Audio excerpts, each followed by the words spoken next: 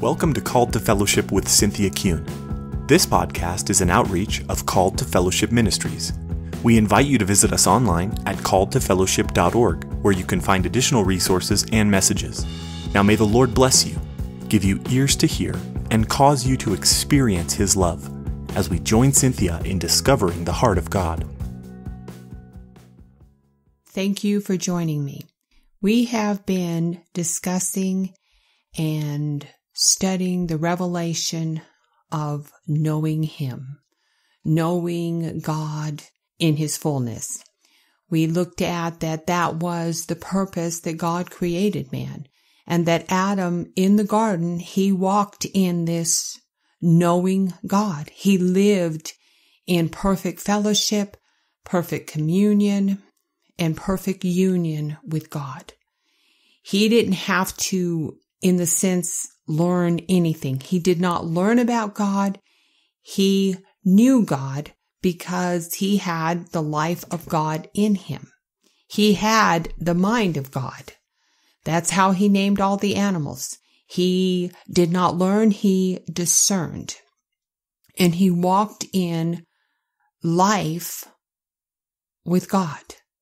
This was the level that man was created to walk on. God is spirit and God is love.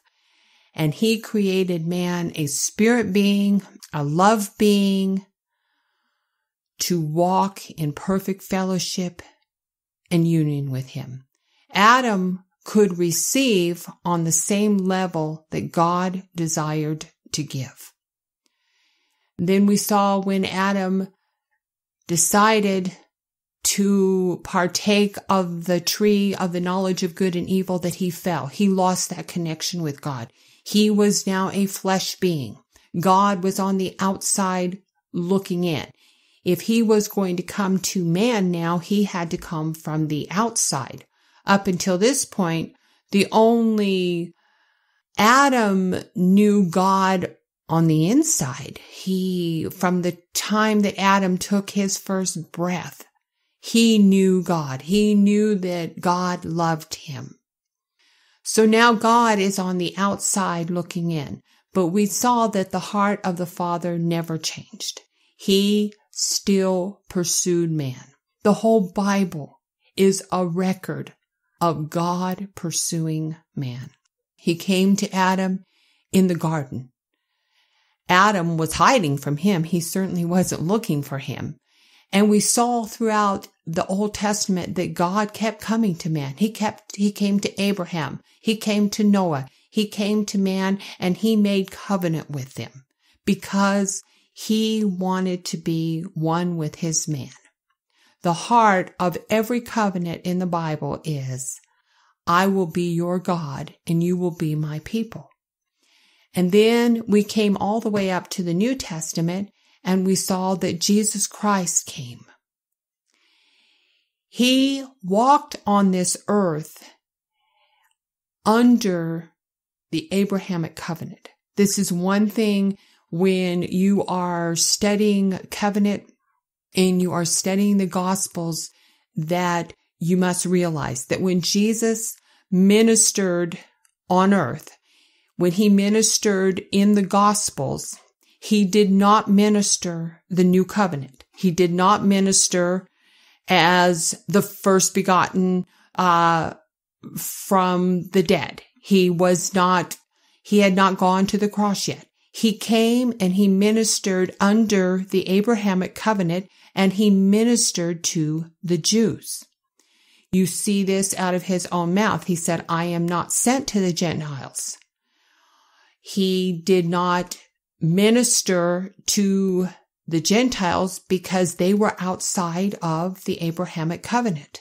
He ministered as a man anointed by the Holy Ghost. He had the blessing of Abraham on him. And when Jesus went to the cross, he took Adam's sin. He took all of the curse into him.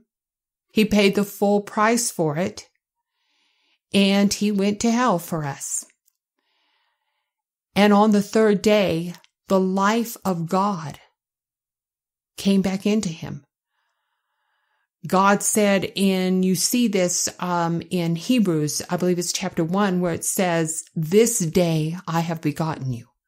Again, I will be to you a father, and you will be to me a son." We really have to let Jesus die on the cross, not just a physical death. He died spiritually on the cross. Not only that, but through the epistles, the Apostle Paul really had a revelation of identification with the death, burial, and resurrection of the Lord Jesus Christ. Romans 6 goes into this, talking about how our old man was crucified with him. Jesus died spiritually. At that moment, he was no longer connected to God. He, of his own will, gave up his life. He said, "Into your hands I commend my spirit." He gave it up. He willingly chose to go from life to death. He made a decision and willingly absorbed all of sin, all the curse, and the full penalty, the spiritual death that went along with it. So at this point, Jesus is separated from the Father. He no longer has the life of God in him.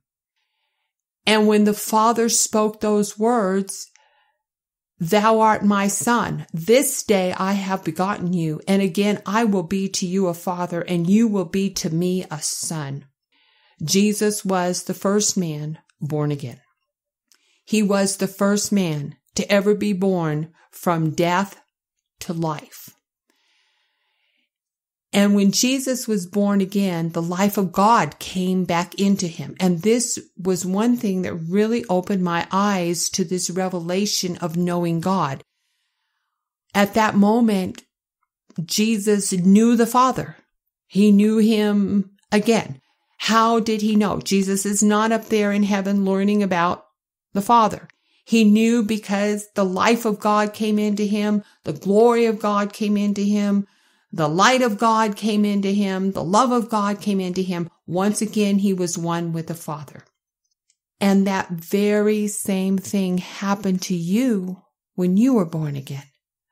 When you made that decision to make Jesus the Lord of your life, you heard the gospel. And when you heard that, you heard the faith of Jesus. You received the faith of the Lord Jesus Christ. The same faith that Jesus had, that God would raise him from the dead. You can see this in the Psalms.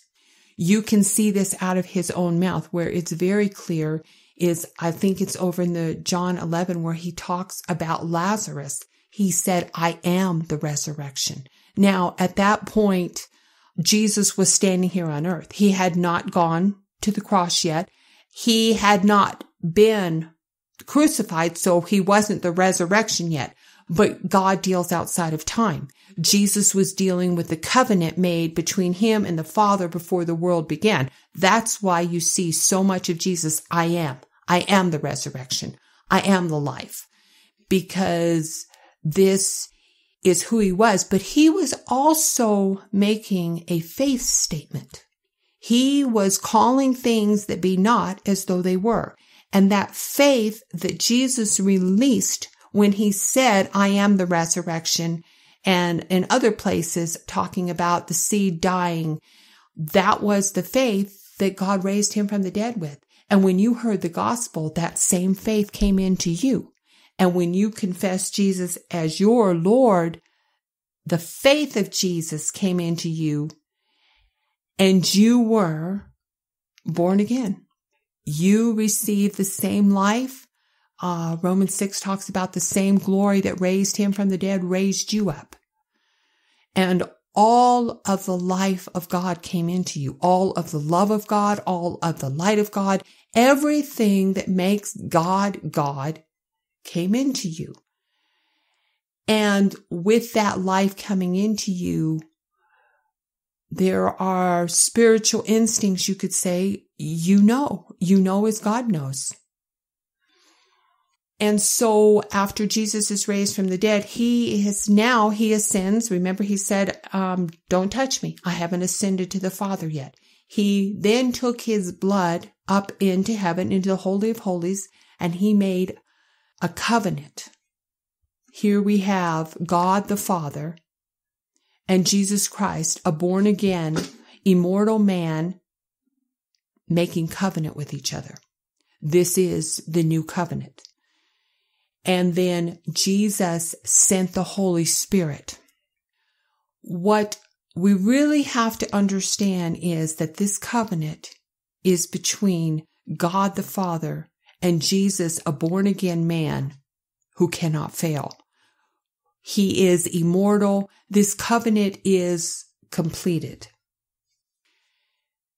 You, when you are born again, you are in this covenant because you are in Christ.